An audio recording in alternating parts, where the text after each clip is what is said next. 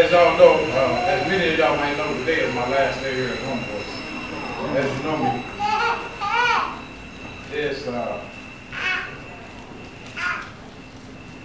it's been an experience that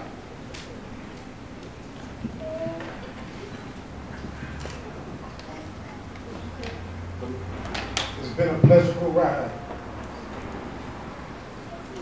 I came here out of prison, like many of you all, with 3 years parole hanging over my head after doing 27 years, 9 months and 2 days. I was scared of the world because all I knew was prison. I can deal with that. I'm real comfortable in that lifestyle, maybe just because I did 36 years of it. But out here, it's like another challenge. It's a scary challenge, and I love fear. I'm comfortable with fear. I'm comfortable with action. But out here you have to be more intelligent with dealing with things, and I wasn't used to those kind of things. I'm just used to, this is the law, do it or else.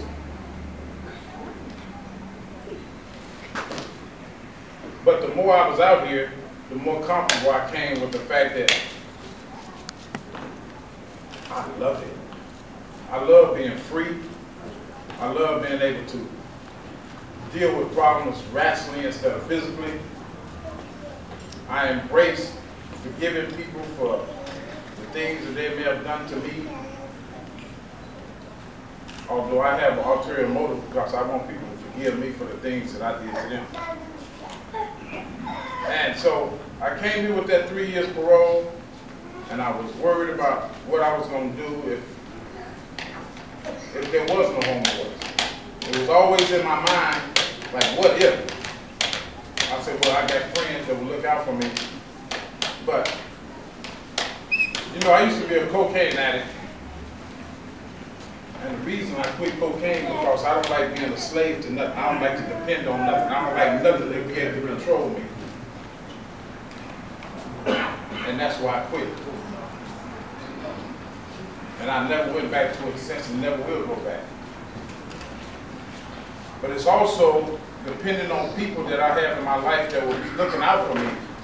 I didn't like that crutch. Because what if they would disappear? What did I have? Well, I have a lifetime imprisonment. What did that get me out here? Nothing. All that does is show that I made some bad mistakes. But that ain't gonna get me to be able to survive out here. I needed something more. As I came here, homeboys, and I was weak and confused because the only policy and only laws that I knew was prison law, jail law. Homeboys helped me clear out my head and get rid of that law and embrace the law of freedom and society. And I love it. I can't stop swimming in it every day. So I got here, and in 13 months I got on parole. Great accomplishment. I felt freer.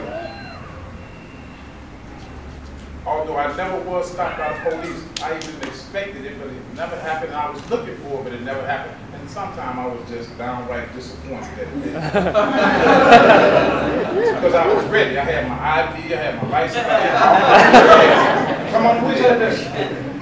They never came. I guess it must have been something that they could sense that I was a waste of their time. And so I passed on that knowledge and every other bit of positive information that I could pass on to the trainees here and people that I met. And I wondered what I'd be able to do next. What if homeboys didn't exist? What if I didn't have people in my life that would support me? What if I didn't have a great family? I see people, I thought about this because I would see people as I passed down the freeway, you know, you see people out there asking for money and stuff like that. And I would give it to them because I was like, damn, if that was me, I would want somebody to give it to me. But then I said to myself, I would never live like that. Not that I was better, but I just wouldn't accept it. I wouldn't accept that there wasn't something I could do to better myself. There's certain things that I just don't accept, and if I don't accept it, I'm going to keep fighting for the change. They sentenced me to death in 1985 and sent me to death row. And I told the judge when he sentenced me, Commissioner Kyle, I said, I'll be back. And he gave me that look at me, right, okay, just sentence death, get him on out there.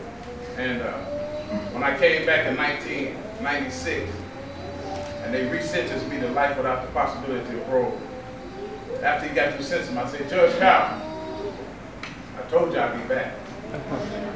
And he said, yeah, you did that, Mr. Horton. You did. And I said, guess what? He turned around up to me and said, what? I said, I'll be back again. And in 2006, my sentence was overturned. And I spent 4 years running around in that LA County jail. And I finally got out in 2010. And I went back to Norwalk Court, and I had to go find Judge Kyle. So I went up in this courtroom. We had just finished with a case I said, Judge Kyle. Yes, can I help you? I said, this is me, James Horton. I'm back. He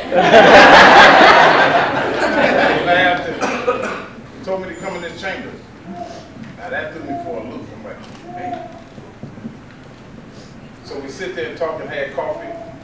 But it seemed that everybody that I grew to hate didn't hate me. It was like a business. And he was glad that it was out what I was doing. I said, I'm working at Homeboy Industries, and say, he heard a lot of good things about it. And this is all I knew right here, Homeboy Industries. I got up every morning, I looked forward to coming here. But you know, for those that know me and heard me speak before, I'm always saying that God is not our slave. If we want something, we're going to have to work at it. You want to be able to accomplish something, you're going to have to work for it. Anything you want to do in life, you're going to have to work for it. And so about a month ago, when I enrolled in college, although that tyrant, where she at, Brittany, just kept pushing me to go to college. You can do it, and I'm like, I'm too old for that. I'm right here. But she would press me on, and I eventually started. But it was too much for me to go to college and work. There were several times a week that I would go home and I wake up and I would still have my clothes on, sitting in the chair and fell asleep. And as y'all know, when y'all get to about 40 years old, y'all know what I'm talking about. But I have a counsel with my past relatives who passed on. They my counsel. I sit in the dark and I talk to them. And I was talking to them about how can I help Homeboy Industries, and I'm talking and everything. And my grandfather said, what have you done? I said, well, I've been talking to people, and he said, can you do more? Yes, there is. I can do more. Even though I'm 58 years old, I'm going off to college, I'm going to get my degree. And like I told the judge when he sentenced me, I'll be back. And I'll be back regularly to let y'all know how I'm progressing. And I'm looking for y'all to join me. Let's invade every college campus there is. We need to be ready to leave here and to transfer. We have to go. We have to go out because we all can't stay here. The majority of us must go out. We must go out of the country. We must blaze some trails. We must be inspiration by our actions to show others that if I can do it, you can do it. And Maria always was an inspiration to me. Then she passed me on to Jerry. I was scared about that. Like, are you getting rid of me? What I do? No, nothing. And Jerry was just as great as Maria. In fact, he was always there with me when I went to the parole office turning in my paperwork to show that I had accomplished this and I had accomplished that. And when I got off parole, he was right there with me in the parole office. And great accomplishment. And all of us need to feel that. There's nothing like being able to accomplish something in this world, especially with all the things we've been through in our life, all the things that have happened to us. If you're able to hear my words, if you're able to think about the things that happened to you, then you're able to overcome those things. You have to use it for gasoline to help you inspire. With those who told you that you ain't gonna make it, you need to use that as gasoline to fuel the fire in you to succeed, to show, yes, I can. Because if you don't believe it, nobody gonna believe it. You have to believe in yourself. You have to take advantage of the case management. Lord have mercy, if you can get into mental health, they're an amazing group. Mary, I can't say enough about you. Consuelo, Teresa, Fahima, always welcome me to come into the office and talk. Jackie, and my big sister, I'm just a couple of years older than Veronica, maybe she's having fun in New Zealand somewhere. But Tom, Larry, I don't even have to talk about this man back here. He ain't never hit nobody.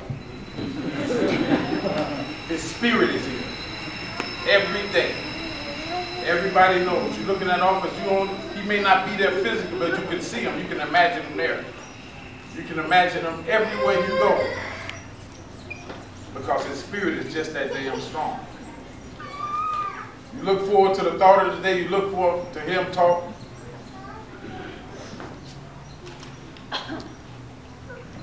When you think about all the great men, great women in this world that have accomplished great things that's going down in history, there's no way in this world that they could be sitting at a table having dinner or having wine or having any kind of talks and Father Gray not be there with them. Greatness is something that we all have, but a lot of us don't reach that level because we cut ourselves off too soon. We give up too soon. As long as you can strive and be better, do it. I love all y'all, and I continue to hope that everybody play a part in making Homeboys great. Because it won't be great unless you give everything you got to make it great. It takes all of us. We can't expect to ride on the back of Father T for a lifetime. He give us the wisdom. He help us build our wings up. We strong. He help us get ready for the fight of life. Let's fight. Let's win. That's the Homeboy message. And that's the right way to be. I thank all of you.